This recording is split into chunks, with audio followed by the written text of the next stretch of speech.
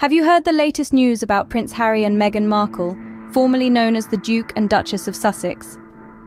Their decision to embark on an international journey to Nigeria after graciously accepting an official invitation extended by the nation's defense headquarters has created a wave of excitement and speculation across the global media scene. This forthcoming voyage has sparked unprecedented interest among international news outlets, igniting an array of discussions that range from their itinerary to the potential implications of their visit. News journals and tabloids across the globe, from the pulsating heart of London to the dynamic and bustling streets of Lagos, are reporting this development with an intensity seldom witnessed before. In-depth analyses, detailed coverage, expert opinions, and vivacious debates characterize the meticulous attention to this royal trip. The digital world is no different. Social media platforms from Twitter to Instagram and Facebook are flooded with posts, tweets, and comments about the couple's impending journey. People from all walks of life are passionately engaging in discussions and sharing their views on the royal visit.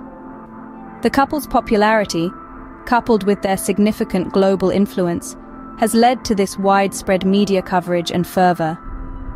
Given their well-known status and the global reach of their influence, it's hardly surprising the media focus is so intense.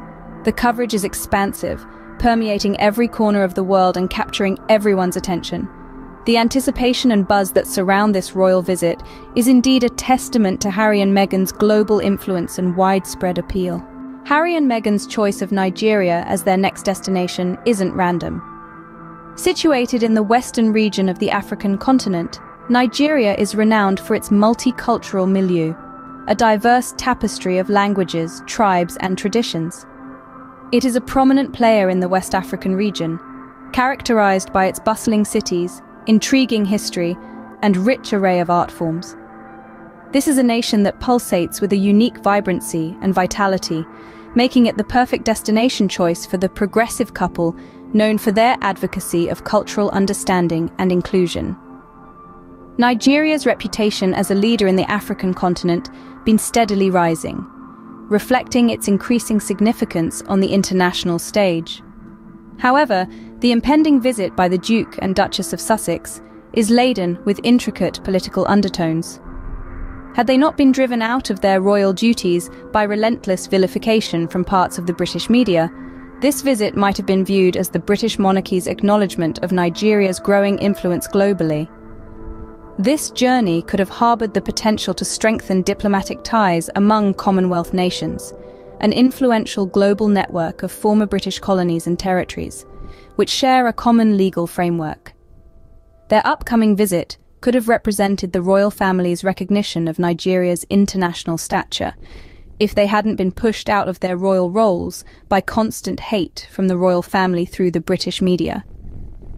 This visit would have held the potential to solidify diplomatic relations between Commonwealth nations and the UK, had they still been part of the royal family.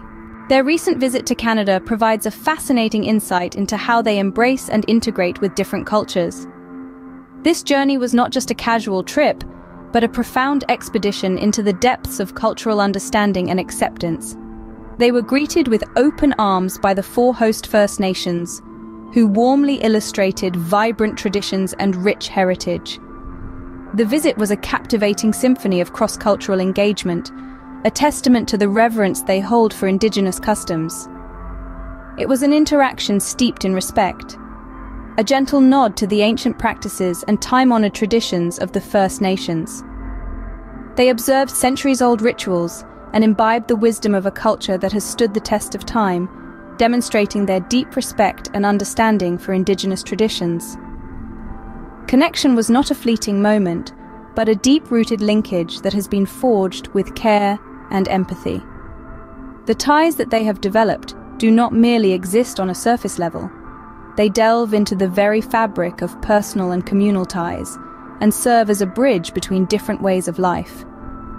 This connection isn't a mere formality, but an opportunity to build personal relationships, strengthen ties, and express gratitude for the service provided by these individuals.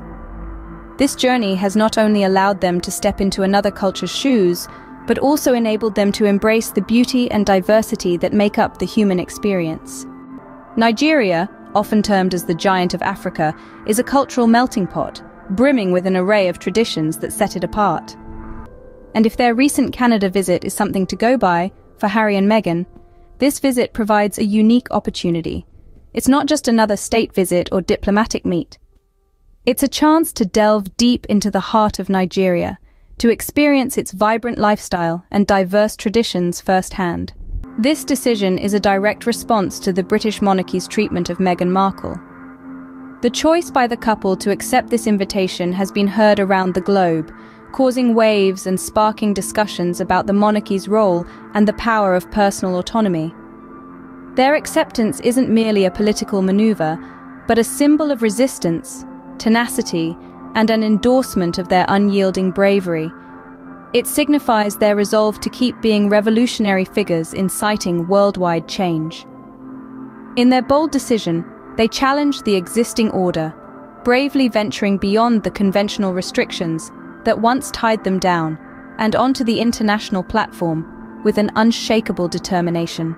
The trip will also underscore Prince Harry's dedication to fortifying Nigeria's, and in general, Africa's position in the Invictus Games, an international competition he devised for wounded, injured, and sick armed services personnel and veterans.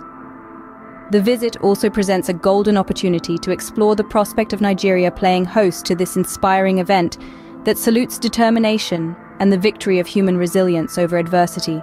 It is also important to note that, despite Prince Harry being divested of his royal titles by the British monarchy, the Nigerian media persists in addressing him as His Royal Highness. This choice is a clear signal of Harry and Meghan's evolving global reputation. In a world where titles often define individuals, it is indeed interesting to observe that despite being divested of royal titles, Prince Harry's royal stature remains intact, particularly in the eyes of the Nigerian populace. Their ongoing reference to his royal title is a loud and clear acknowledgement of his and Meghan's continuous sway over global matters.